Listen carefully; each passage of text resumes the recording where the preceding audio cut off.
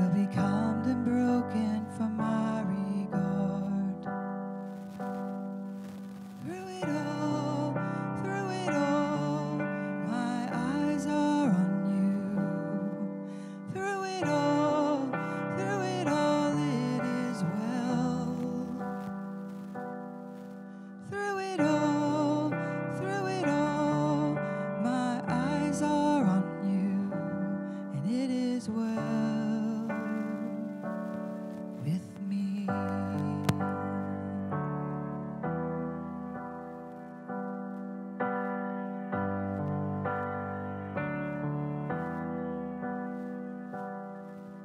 Far be it for me to not believe,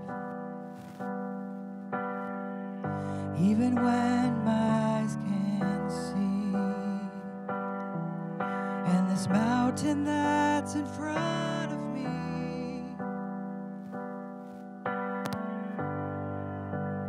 midst of the sea. Through it all, my eyes are on you. Through it all, it is well, Lord. Through it all, my eyes are on you, and it is well. It is well. So let go, my soul, and trust in Him. Waves and wind still know His name. So let go, my soul, and trust in Him. Waves and wind still know His name. So let go, my soul, and trust in Him. Waves and wind still know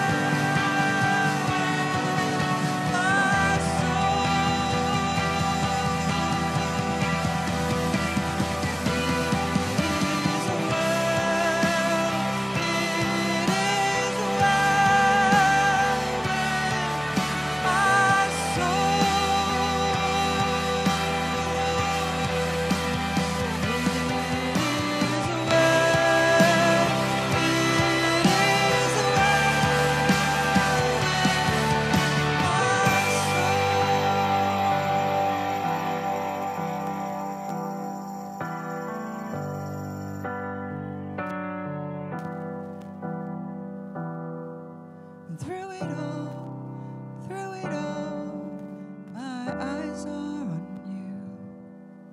Through it all, it is well, Lord. Through it all, my eyes are on you. It is well with me.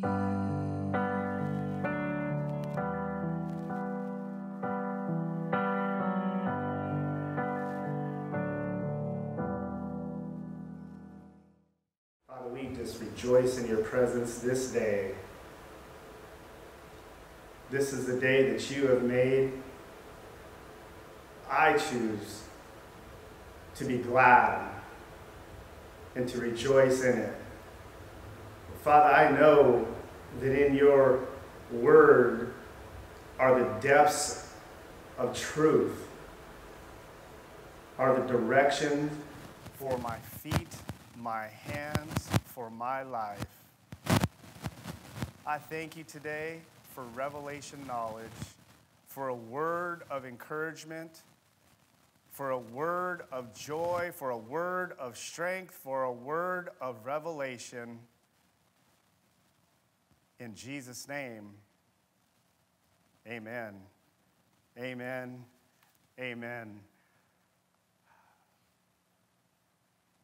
It's interesting. I believe it's been said by so many people right now in this time. What crazy times. Look at what's going on. The reality is most everybody is aware of things happening in this natural realm. In essence, the whole world is taking a breath and watching and looking and seeing. I personally have seen many different reactions and responses from people. There's a difference. Today, I want to speak to the body of believers. It's interesting as I say that, I'm standing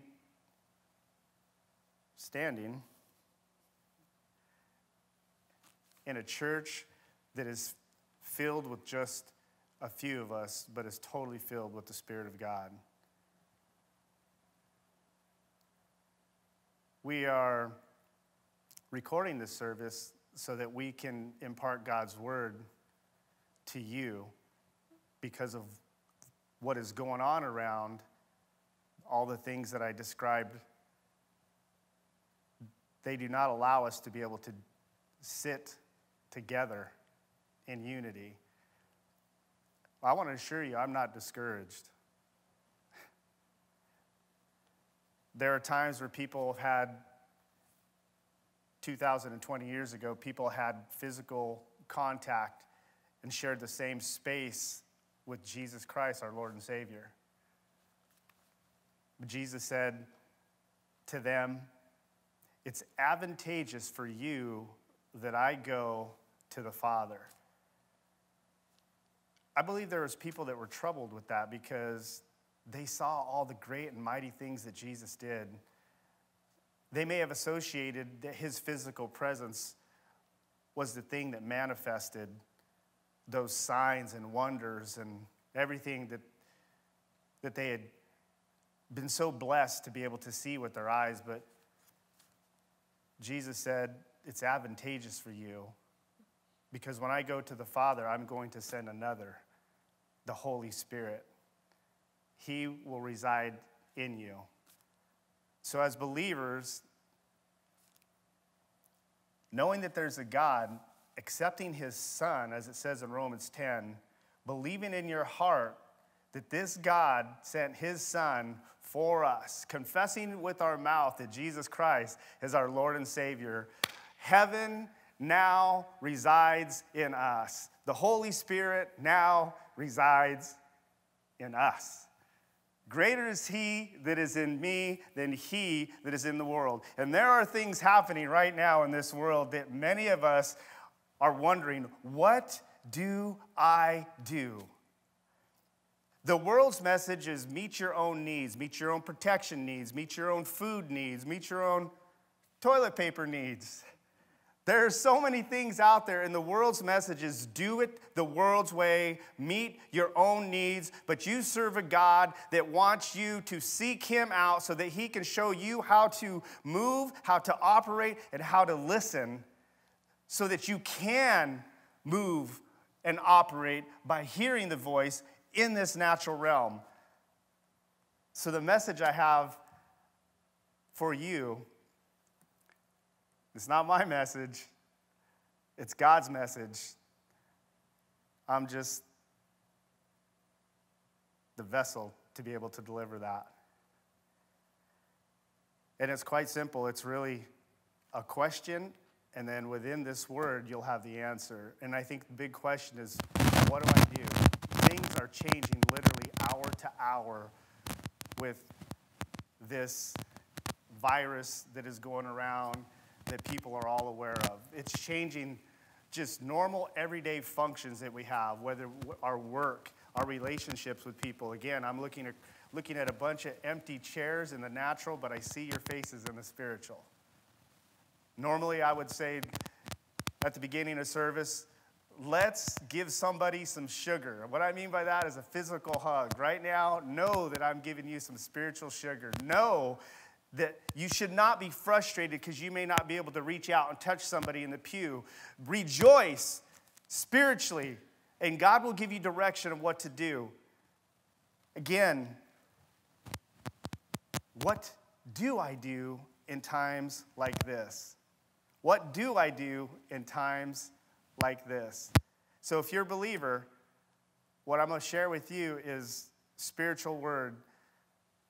Mary, the mother of Jesus, she gives some of the best direction in all of Scripture. In John 2:5, she simply says to the people that were around her, and this includes us, whatever he says to you, do it.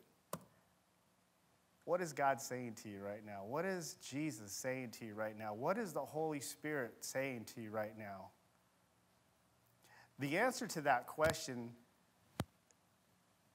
is very important to give you an opportunity to define where you are at right now.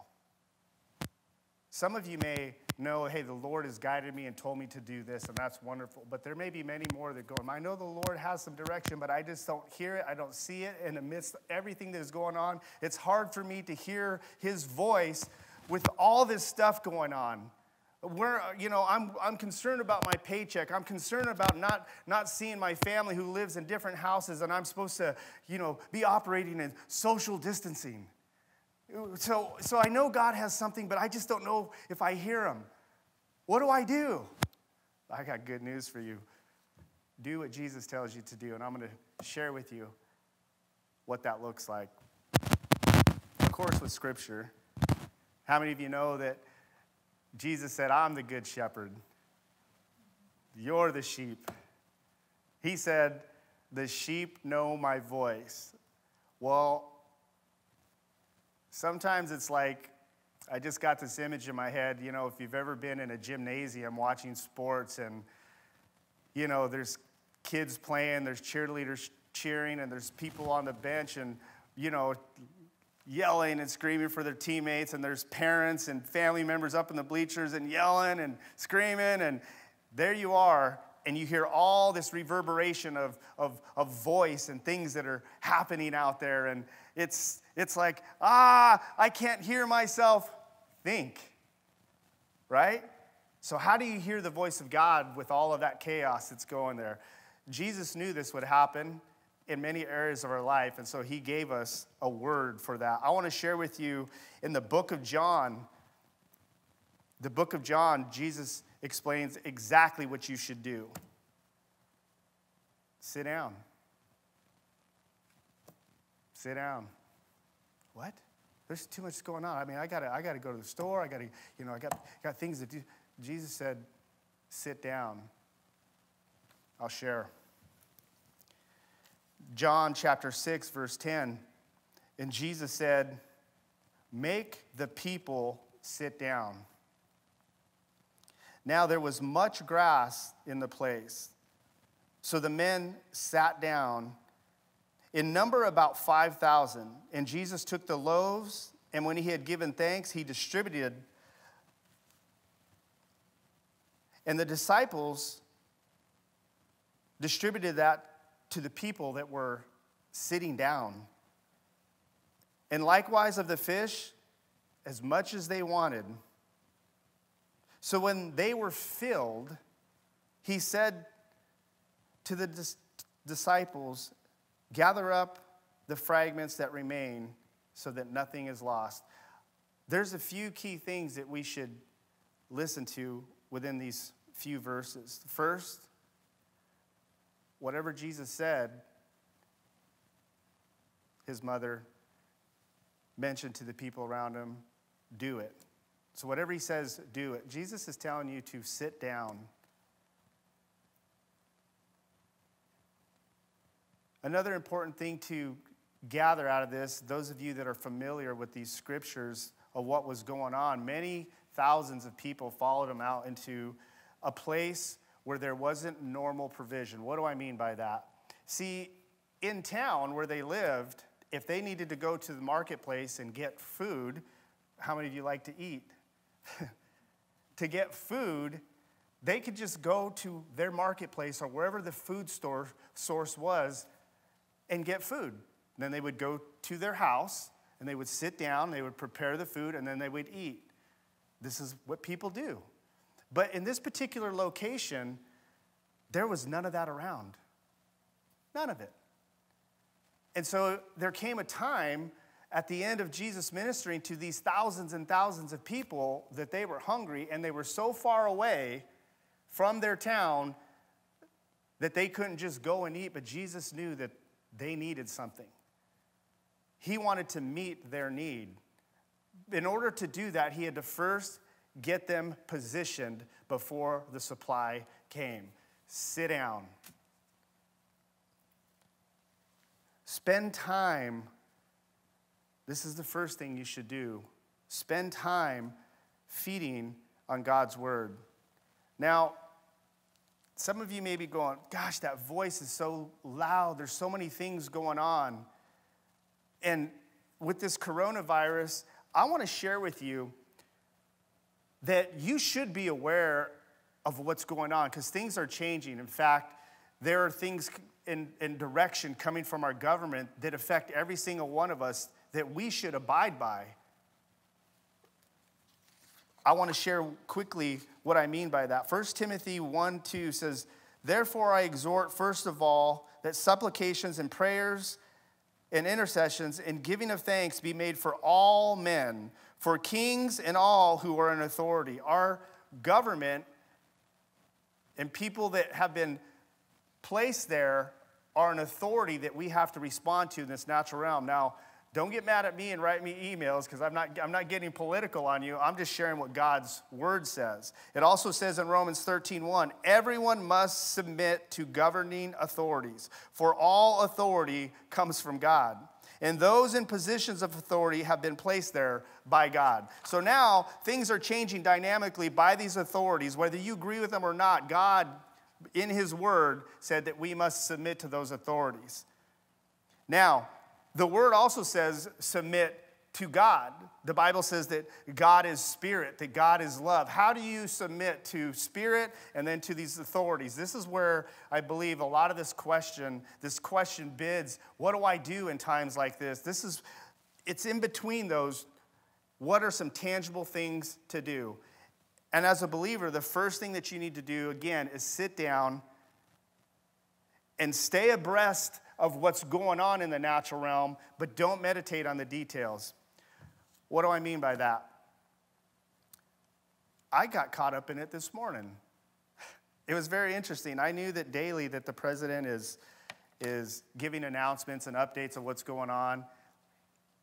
And as I was submitting myself to the Holy Spirit, I should say an attempt to, I couldn't help but wonder what's going on out there. Is there like an update that I need to know? So I'm like, I multitask, just being transparent. So I started a worship song, and then I'm like, kind of had YouTube going, and I saw this live feed from the president. I'm like, oh, spiritual worship song, live feed, submit to the authorities. Well, Lord, you said to submit to the authorities in Romans 13:1, so I'll just put away the worship a little bit and I'll get over here. And so I started to listen to that, and then I found myself several minutes later, I heard a couple of facts, and that was great, and then I started looking at some other stuff, and they were just kind of regurgitating those facts in slightly different words, and then as you listen more, there's a little bit more regurgitation of this fact, and so how do you know when you're paying attention to the details? You're actually hearing the same thing over and over, but a different voice and a different face saying it. Stop. Know the headlines of what you're supposed to do, but don't meditate on them. And I found myself this very morning, a pastor, leading the flock, getting caught up in this. And the Holy Spirit began to minister to me as I've been meditating on this. I just needed to sit down. So stay alert to what's going on, but that should be the second thing, and you shouldn't be meditating. See, whatever you meditate on or focus on or feed on is going to become more dominant. And as believers, we're supposed to be trusting God. But we get caught up in all this stuff, and it's very easy to see things in the natural realm going on that everybody is talking about. You may be built up in faith, and all you have to do is go to the store, and there's somebody going to be beside you freaking out, cursing out people for hoarding too much stuff, or did you hear this? I heard that. Did you hear what was going on over here? Well, I heard there's going to be this, and I heard going to be that. There's a mandatory this, and you may have been in a position of peace, but immediately you're going to start getting drawn in by all this stuff. That's going to happen. You cannot avoid that. What the Lord wants you to do is, in this position of sitting down and focusing on Him, you're going to be filled up enough to be able to spit out the bones, if you will, as you go around in the world and hear a lot of these things that are going on. So, spend time feeding on God's Word. Feed on His faithfulness. The Bible says, as we shared in John 6:10, that Jesus said, sit down. I want to kind of draw out a little revelation of what that means. When I say sit down, I can see a few people in front of me, less than 10, just for you folks out there. They're sitting down. So, your backside goes down, your knees get to a 90-degree angle. Are you saying this, Pastor? Just sit down? Now what? The word sit down, the Greek defines it like this. It literally means to lie back or recline. Jesus said to all those people that had a need, and He wanted to meet those needs. If you go back in John, you're going to see that they had eaten, and verse 12 in John 6 says, so when they were filled, meaning God didn't leave them just with a little snack. He wants you to be completely filled. But in order to get filled with the supply, you must be in a position to receive the supply. It means to lie back, recline. Yep, this is what I'm sharing with you. You need to rest in the Lord. Position comes before provision, and the position is nothing more than rest. God cannot provide for people that are running around stressed out. He can't. I'll give you an example of that. Mary and Martha, we probably have read in Luke 10 about Mary and Martha. I'll share this scripture, verse 38 through 41 of Luke chapter 10. And it says, now it happened as they went, he entered a certain village. Of course, this is speaking of Jesus. And a certain woman named Martha welcomed him into her house. How many of you wouldn't do that? Jesus, you're my Lord. Come into my house. Now watch what happens here. She invited him in. She knew who Jesus was. He's the good shepherd. He's doing all these things. He comes to town. You're like, come to my house. And she had a sister called Mary who also sat at Jesus' feet and heard his word. But Martha was distracted with much serving, and she approached him and said, Lord, Do you not care that my sister has left me to serve alone? Therefore, tell her to help me. And Jesus answered and said to her, Martha, Martha, you are worried and troubled about many things, but one thing is needed, and Mary has chosen that good part, which will not be taken away from her. What was the good part? She sat down at the feet of Jesus. So imagine Martha, who had good intentions, invites the Lord into her house. She's in the very present and proximity of Jesus himself, and yet she's distracted. So this is what happens with a lot of people and all these distractions that are going on. You're a believer. God is in your heart. The Holy Spirit is there to guide and counsel you, but you're so distracted by all these other things that you can't hear the good word that's happening. So a separation is necessary, meaning you need to be able to sit down and rest in God's presence. See, after you sit down, you will then receive the supply. When you sit down and rest and get back in God's presence, you're going to receive the supply. What is the supply you need? It could be toilet paper. It could be other things. Just a short factual testimony. My wife and I, these last few weeks, we had plenty of toilet paper. However, we were pretty low. And about the time I started hearing that people were looking for toilet paper, my mind kind of, why are people looking for toilet paper? You know, and this was just weeks ago. And I'm like, so then I go out in the garage and I look and I'm like, we got some, but well, maybe we need more. So I says to my wife, maybe we need more. So we go to the local Costco, and I know I'm alone in this. I'm probably the only one that you grab your card, you show your card, and you beeline here at our local Costco. You know, you enter in the door, and it's the far left corner of the store. And we're just, you're not looking at all the other stuff. No samples of food. You go right to, and as we start approaching and come around the corner, all of a sudden the bays that are normally filled, empty. And we get closer and empty. And all of a sudden, there's not what we were looking for. And we had a supply at home. But now all of a sudden, we wanted it more because it's not there. And then we went to a couple other stores. It's not there. Then we started talking to people. Do you got enough toilet paper? I mean, what? And I'm like, what happened to me, Pastor? Isn't the Lord my provider? And the word says that if the Father provides for the birds of the air, how much more would he provide for me? And my nose and my backside if I need. Why, he would provide some stuff, wouldn't he? But this was kept going. So finally I was just like, you know what, Lord? We'll get toilet paper when we need. And praise the Lord, we got some rolls right now. And I purposed in my heart that I wasn't going to stress and worry about it. This was weeks ago. Yesterday, it was the first day that we got toilet paper. You know what happened? We just went to another little store and to buy a birthday card. And in the process of looking for a birthday card, we're like, hey, let's go see if they got any TP. They did.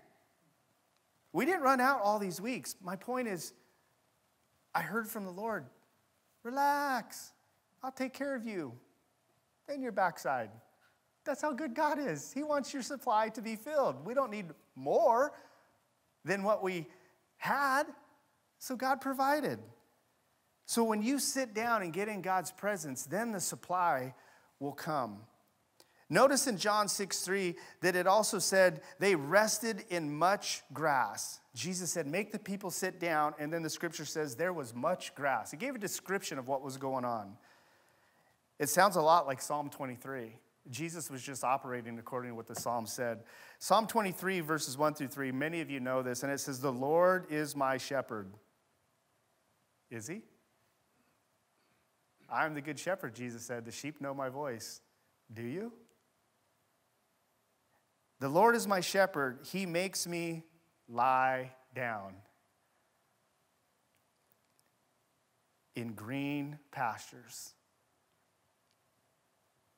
He leads me beside the still waters. He restores my soul. He leads me in the paths of righteousness. What do I do in this path of life? The Good Shepherd will lead you.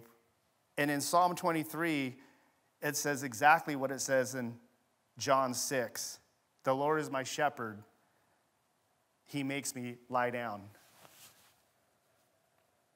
You need to recline, sit back, rest in the Lord first before you go out into this sometimes described as chaotic life that's going on right now. Don't panic. So in his presence, there's great abundance. You don't have to be running around crazy seeking every bit of toilet paper in your life. So what is your part? Jesus said in Matthew 6:33, he said, seek ye first the kingdom of God, and all these things will be added to you. So what is that? There are things that you need right now. Maybe it's food. Maybe it's income, because there's a lot, again, described as what's going on. Maybe you need finances. You need healing. You need all this stuff. But Jesus said, seek ye first the kingdom of God. What does that mean? The kingdom, it's actually the word kingdom comes from the Greek word basileia. And it doesn't describe a realm of a place, but rather the right or authority to rule within a realm. So we're in this natural realm, but the scripture says we're in the world, but not of the world, right? That we are, the scripture actually says that we're aliens to this part. We're spiritual creatures. We live in a body and we have a soul, the will, the mind, and the emotion. They all are interconnected, but we should be led with our spirit first. So when you're seeking the things of God, that means you're putting aside to not worry about where they're going to come from, but seek God and how to rule or reign in this authority, or with your authority within this realm. Seek God, and then all the things that you were being tempted to worry about will be added to you. Do not worry. When you look up do not worry in Scripture, the Scripture is packed. All you have to do is get on a Scripture search engine and just put in worry not, or do not worry, or fear not. And look how many places. It's a commandment from our Lord. Did you know worry is sin? Why just worry about this? I hear people on the news all the time. Well, the fear is, look, their message is worry and fear. It doesn't deny that there are things going on. You're supposed to move in faith. What is faith? It's the substance of things hoped for, but the evidence of things not seen. When I looked in my garage, the substance of what I had, toilet paper, was pretty lean. But what I was hoping for was toilet paper. I got in God's presence. He said, don't worry, I'll supply. Weeks went by, and we got it, and we never ran out. Didn't even get close to running out. He who dwells in the secret place of the Most High shall abide under the shadow of the Almighty. That's Psalm 91. He who dwells in the secret place of the Most High shall abide under the shadow of the Almighty. So, verse 1, literally 3 words in, he, that's you and I, who dwells, the third word, dwells. Hebrew word, yashav. You know what it means? Break it down in Hebrew. Sit down. That's literally what it means. Sit down. He who sits down in the secret place of the Most High shall abide under the shadow of the Almighty. That is so good. Why are people struggling with it? Because you're sitting in the presence of the details of the world. You're focusing on that more. You should be learned about what's going on, but don't get so caught up in the details that it completely rules every single aspect of your thought life. God wants your soul to be restored. He goes on to say in verse 2, the word Psalm 91, and I will say of the Lord, he is my refuge, my fortress, my God. In him I will trust. Did you see that there's a confession in there? So you need to sit back and then confess. God is the one that is my refuge, my fortress. In him I will trust. Surely he shall deliver me from the snare of the fowler and from the perilous pestilence. Do you know what that word pestilence breaks down to in the Hebrew? Plague. He will deliver us. But people are out there worried. Oh, I got to make sure that I get my stuff. And, and man, I fear that this thing will come on me. It's interesting. Job said that. My greatest fears have come upon me. I'll give you a quick little lesson about that. Sometimes people go, well, God, he said to the devil, go, you have access to my servant Job. I want to share something with you about how God is. God always wants to protect you. And when you study that scripture out, you're going to find a man in Job who loved God, but he had a lot of fear in his life. God had a bubble of protection around him. The devil came up to heaven and spoke, and God says, what are you up to? He says, just roaming about the earth, looking to and fro. What is he looking for? He's looking for somebody that he has access to. How does he know he has access to him? If the devil's walking by, he's listening for people that are speaking fear-based words. He's going, that's the door that I can get in. Why? Because they don't have faith. They have fear, and that's going to give me access into their life. But every time he went around Job, there was a hedge of protection around him. God's got him. I can't even see into him. But I want you to imagine Job within this bubble. Even though he was protected by God, he had fear in his life. And so God says to Satan, have you considered my servant Job? Nope. There's a hedge about him. But I tell you what, if you didn't have it, if he didn't have that on there, so what did God do? He lifted off the hedge of protection because he knew Job's heart. But when he lifted off the hedge of protection off of Job, what Job had was now exposed, and that was fear. So now the devil had access, and Job said, my greatest fear had come upon me. Study it out. Job was giving up offerings because he feared that things would happen to his family. And what happened? Things happened to his family. So fear, it is not something we should be doing. When you read this psalm, you're saying, he's my refuge, he's my strength. That doesn't mean you're denying some fearful thoughts and things that are going on, but don't give in to them. He shall cover you with his feathers, and under his wings you shall take refuge. His truth shall be your shield. What is the truth? Stores are out of things. Stuff is changing. But what is God's truth? You're going to be okay. You're more than a conqueror. That faith will lead you to victory. That God's going to provide for you. All you have to do is sit down and get in his presence and listen for the direction. And many of you, I pray, are doing that. But I know there are many of you that are not. And this is the answer. What do? Just sit back and get in God's presence. Listen for what he's saying. You're like, I need toilet paper. Are you trying to provide your own need? Or ask the Lord, Lord, how am I doing? He said, well, go out in the garage. Look at those, 4 cases that you have out there. Do you need it today?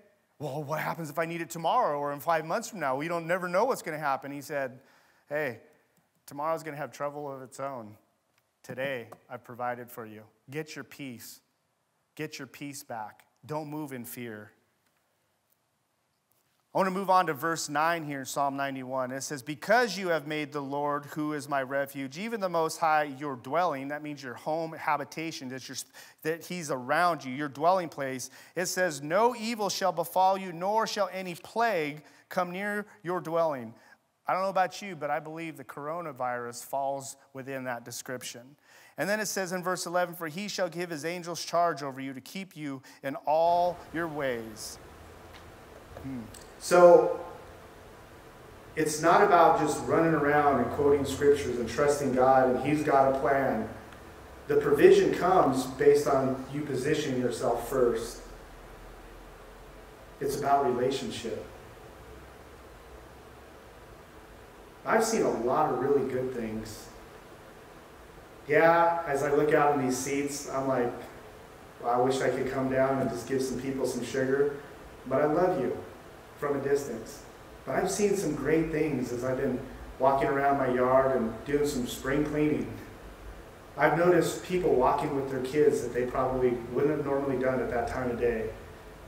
I've noticed people walking hand in hand, smiling, just taking things in, riding bikes together, getting outside together, doing things and fellowshipping. There is value for everybody to kind of take a breath. Because there are some people that in the normal schedule, they work too hard. They call them people that are workaholics. And now some of these fathers are spending time with their children that they didn't before. Don't get tempted to be stressed out. Embrace the moment, because God is going to provide for you. And expect good from Him. Why? Because Scripture says in God there's nothing but good. God is good all the time. He is faithful all the time. He'll never leave you nor forsake you. The Scripture says in Ephesians 6, therefore take up the whole armor of God, that you may be able to withstand in the evil day, and having done all to stand, you just stand in the presence of God in the evil day. Notice what it says, that's singular. Because when you start studying God's Word, you're going to see in 1 Peter 3, it says, he who would love life and see good days. If you love life, you're going to see good days, that's plural. This too shall pass. God is the same yesterday, today, and forever. He's good. He's got a plan. Getting in rest, sitting back, the plan will be delivered. It's not being busy and watching things unfold and go, well, this must be God's plan. I assure you that He will reveal to you when you just spend some time, get away from the distractions, and hear the voice of the Good Shepherd. Purpose in your heart to sow a smile today. Wave at somebody.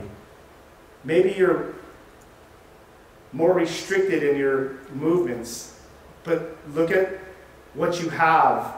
Philippians 4:8 talks about whatever things are good, whatever things are virtuous. If there is any praise in anything, meditate on these things. Whatever is a good report. This is why it's so important not to get so caught up in all the news. Listen to the headline, but don't get caught up in all the details, because they're not such good reports. And it'll fill you with fear, but getting in God's presence will fill you with faith. And right now it's so important to get your spirit filled, because we still do have to operate in the natural realm. Thank you, Lord. For all of you watching, I want to give an opportunity. If you don't know God and you haven't accepted Jesus Christ as your Lord and Savior, I want to give you an opportunity. It's so easy to do. If you're hurting, if you're having needs and you just don't know what to do, God can reveal that to you. It's very simple. Just bow your head right now and just confess after me. Father God, I know that you're real. By faith today, I believe that you sent your Son, Jesus Christ, to die for me, for the remissions of my sins, to get me on the right track. Today, Lord, I receive Jesus into my heart. Jesus, I make you my Lord. Do something with my life. I receive you now by faith. Amen. It's that simple to come to God by faith. Don't listen to the thoughts that say, well, how can I believe in somebody that I don't see, or somebody that I don't know? I assure you that God sees you and God knows you. He's seen every day of your life. He believes in you.